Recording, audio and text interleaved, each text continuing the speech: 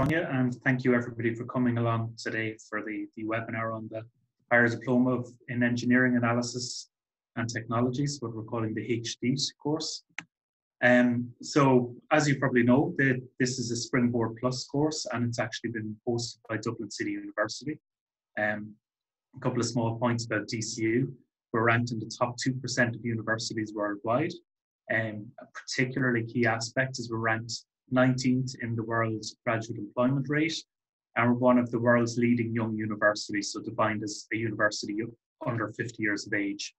And we're also one of the top 100 universities globally for social and economic impact. The Higher Diploma in Engineering Analysis Technology is going to be jointly offered between the Mechanical Engineering and Electronic Engineering schools within DCU. Key aspect is that it's actually based on our mechatronics engineering course, which has been running since 1998. So if you're not too familiar with mechatronics, it's kind of it sits at the intersection of electronics and mechanical engineering, and is particularly applicable to applications like laboratory automation, analysis, programming. It's very, very multidisciplinary. So it gives you a little bit of both of the kind of key engineering specialties. And we're offering the HD course is particularly to focus on a lot of the analytical fundamental skills that you need for the modern engineering workplace and the modern employment, modern industries.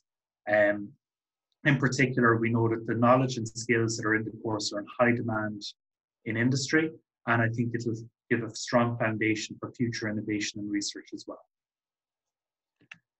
So the reason for the HD course is that the workplace is becoming increasingly automated, and engineering roles are often focused on solving analytical problems, and particularly analytical problems which sit at the intersection of mechanical engineering, electronic engineering, and software and computer engineering.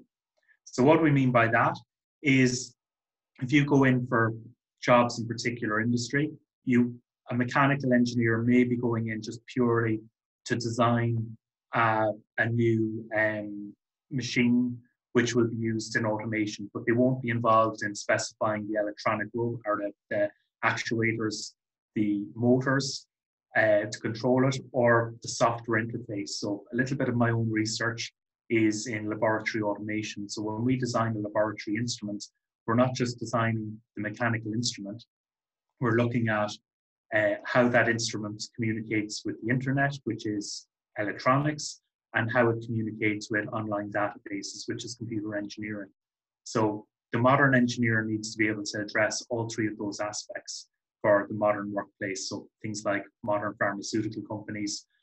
And it's also that the skill sets you learn here, which will be primarily critical thinking and problem solving, will translate very easily into, say, software engineering, such as working with one of the major social media companies or things like that as well. So it's a you'll be learning a lot of fundamentals, which can be applied across a wide range of different future career paths.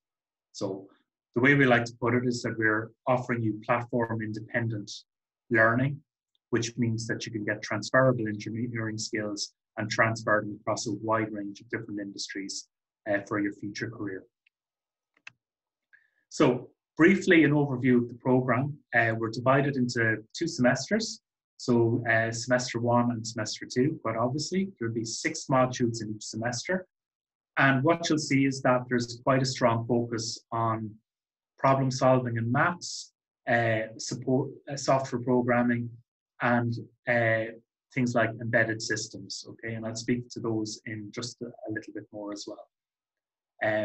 So another thing to note is that because this is integrated into our first, second, and third year undergraduate mechatronics module, you'll be taking your exams with those students.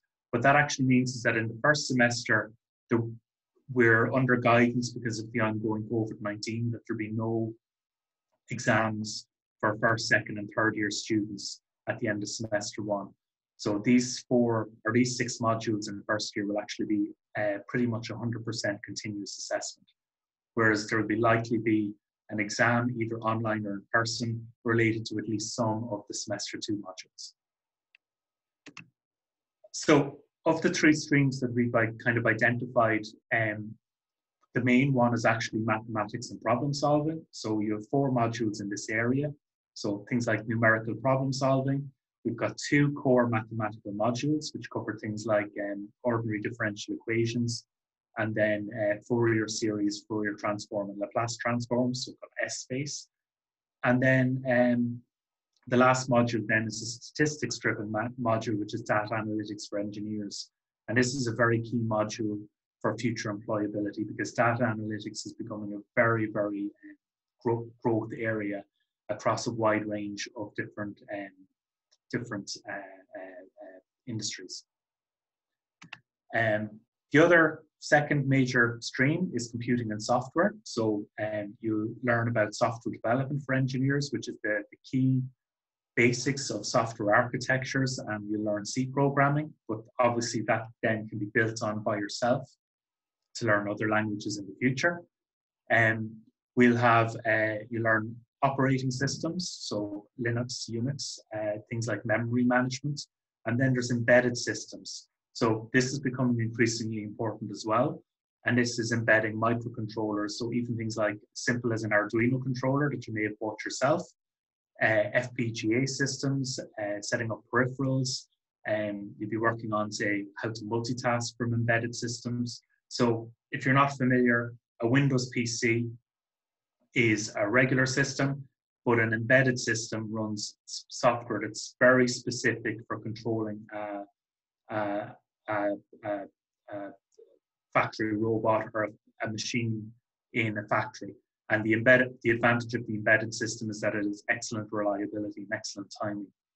It can't be impacted by a virus, for example. And they're also very low cost as well. So that will be a key topic that you'll be studying as well.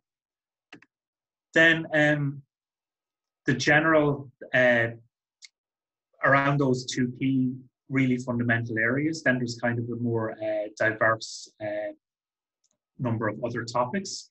So we have energy and introduction to thermodynamics, which is basically teaching you about energy, heat transfer.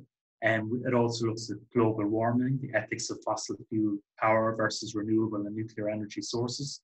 It'll teach you, if particular, if you're not coming from an engineering background, it can be very important because you just learn the really important basics of this specific aspect of engineering.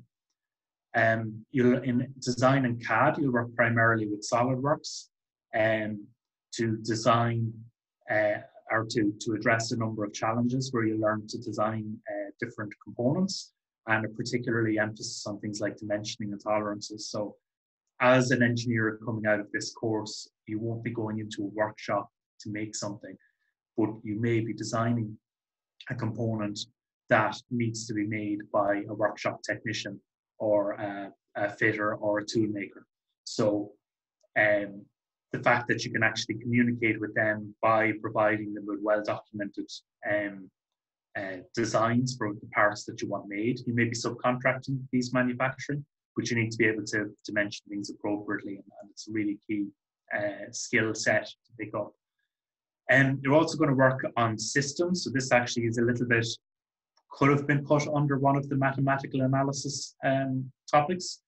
So it's effectively calculating the dynamic response of systems. So kind of things like springs and mass balances, the mathematical modeling of systems, a little bit to do with transfer functions, which you would have also studied in the Maths 4 module.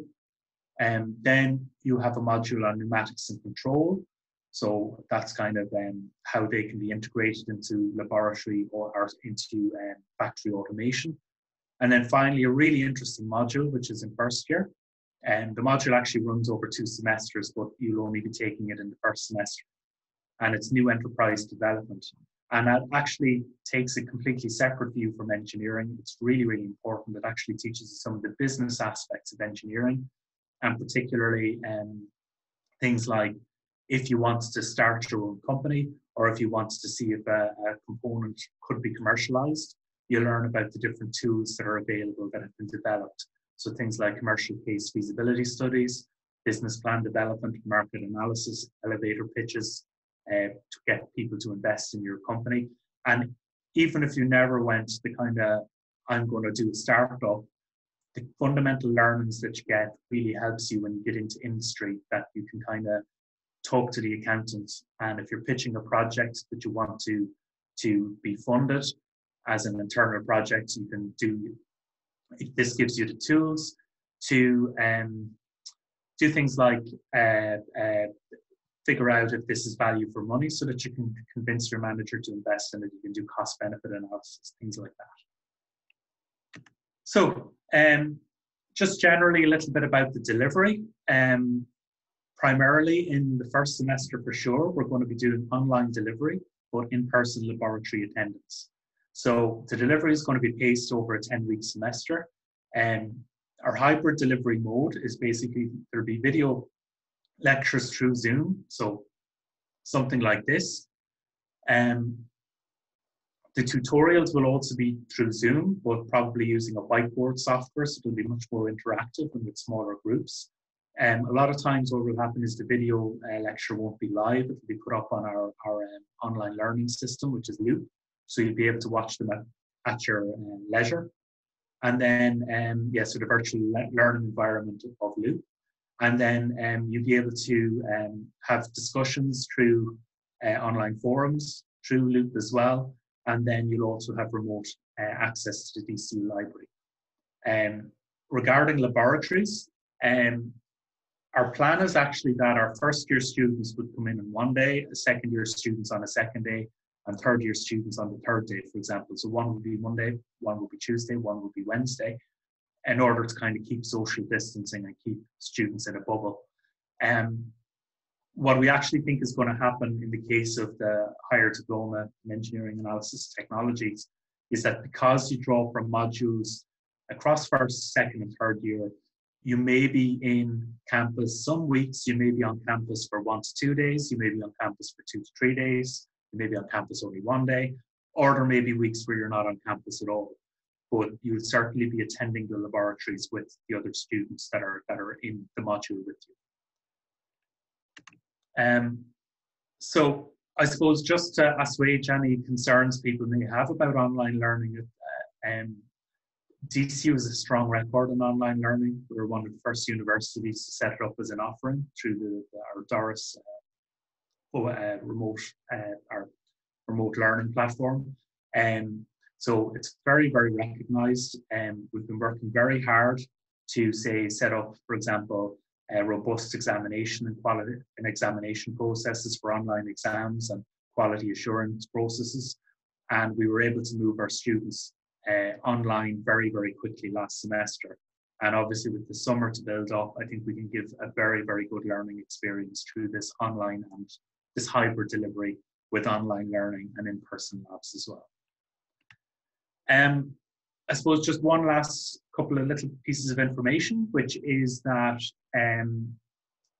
if you're coming into the course with a level 8 H22 or H22 degree or higher in another discipline, you're more than likely eligible. I've spoken to the program coordinator. You're more than likely eligible to continue your work into the DCU Masters of Engineering program if you want to do an extra year. Our MEng is Engineers Ireland accredited.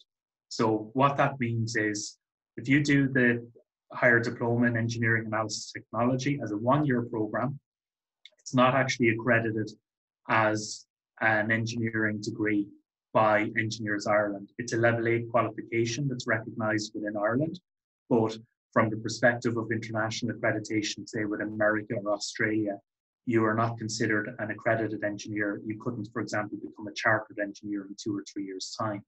However, if you wanted to stay on to do the additional year of the master's project or the master's in engineering here at DCU, with those 2 years, you can become a chartered engineer, and or you will be Enterprise or Engineers Ireland accredited. The major difference or the major challenge is that to be accredited by Engineers Ireland. You have to have completed a research project, so a kind of final year project, and that's not offered as part of this one-year program. And the last point to make is that, as you may have seen from the content, this course is quite mathematically focused.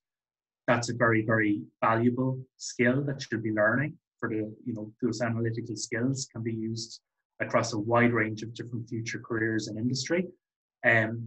But it can be quite challenging for somebody who's coming from a level 7 or a level 8 degree, if it's a non-mathematical subject or a non-scientific subject, or if they're coming from industry where they may have been working as an engineer, but they maybe haven't been doing some of the more rigorous maths, may not have been required as part of the role. So I would recommend that you have a look at the DCU Maths Learning Centre website, and they have a link there to mathstutor.ac.uk, which helps bridge the mathematics gap between second and third year as well, third level, and can be a really good tool to have a look at, just to remind you of some of the things that may be referred to in lectures that you may just not remember from the Leaving Cert, for example. And I suppose the last thing is I haven't updated my slides, but our deadline has actually moved out a week to the 18th. And in fact, maybe moved a little bit further than that. I think we can comment on that in the Q&A.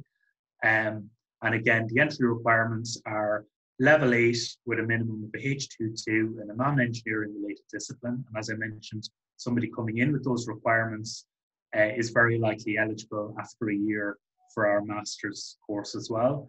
And then if you're coming in with the NFQ level 6 or 7 qualification and 5 years of relevant engineering industrial experience, that's the other entry requirement. That people with that entry requirement will not be eligible for the master's, just to be aware of that. And finally, then the fees are going to be €564 if you're coming from employment, and as a Springboard Plus course, if you're unemployed, it's free if you're not currently employed.